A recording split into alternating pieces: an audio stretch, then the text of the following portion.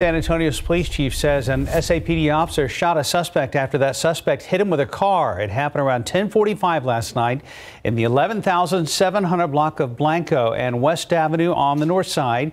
Chief William McManus says the officer was responding to a disturbance at a McDonald's. When the officer tried to approach the suspect on foot, the chief says the suspect hit the officer in the legs with his vehicle. SAPD says the officer then started shooting at the suspect, hitting him multiple times. The suspect was taken to a hospital. The officer has been on duty for 1 year. This morning, at least 85 people are reported dead after Hurricane Ian struck the west coast of Florida. It was one of the strongest storms ever to hit that area. As CNN's Amy Kiley reports, Florida's emergency officials are standing by their efforts to evacuate people from the storm's path. I wouldn't have changed anything.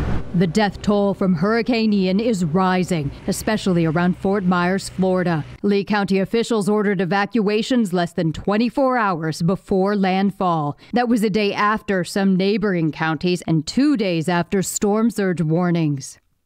Everyone wants to focus on a plan that might have been done differently. Well, I'm going to tell you, I stand 100% with my county commissioners, my county manager. Governor Ron DeSantis points out earlier forecasts had centered on Tampa. It's easy to second guess them, but they were ready for the whole time and made that call when it was justifiable to do so. He also notes Lee County residents could have gone to shelters. They informed people, and most people did not want to do it. I mean, that's just the reality. Good luck. Senator Rick Scott of Florida was the state's governor through several hurricanes. He says it's important to evaluate the emergency response to each major storm. As we go through this, we'll find out, is there things that we could do better to make sure we don't lose people's lives? For now, many Floridians are just focusing on what they have left. I lost my boat, I lost everything I had, but save 3 guys is worth it. I'm Amy Kiley reporting.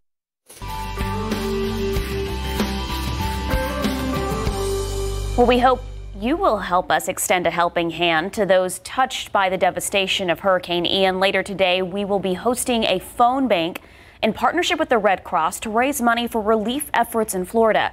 The phone lines will be open from noon to 7 p.m. We'll share that number a little later on. A woman who is accused of recruiting migrants from Texas to fly to Martha's Vineyard has been officially identified as Perla Huerta.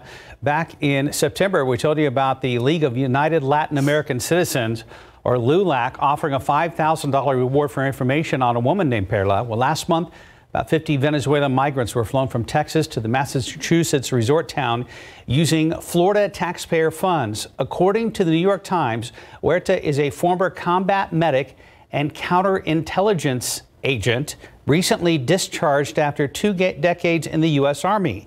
One migrant says that the woman offered him food, clothes, and money in exchange to find others willing to fly to Massachusetts. In June, Florida Governor Ron DeSantis set aside $12 million to transport unauthorized migrants out of the Sunshine State, but shortly after, the money was being used here in San Antonio to round up asylum seekers. Pittsburgh police detectives are investigating the death of a football fan after the Steelers game this weekend. A man died after apparently falling off an escalator at the stadium just after the game against the New York Jets. Paramedics worked to save the man on site, and he was taken to a local hospital in critical condition. According to Pittsburgh police, the man later died from his injuries. The stadium has a capacity of more than 68,000 and is home to both the Steelers and the University of Pittsburgh football teams. 3 U.S. postal workers have been arrested in a $1.3 million fraud and identity theft scheme.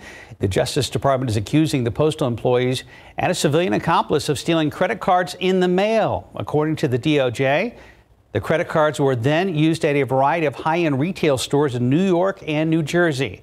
The DOJ says 5 other individuals involved in fraud and identity theft schemes still haven't been caught. The suspects could get lengthy prison sentences if found guilty.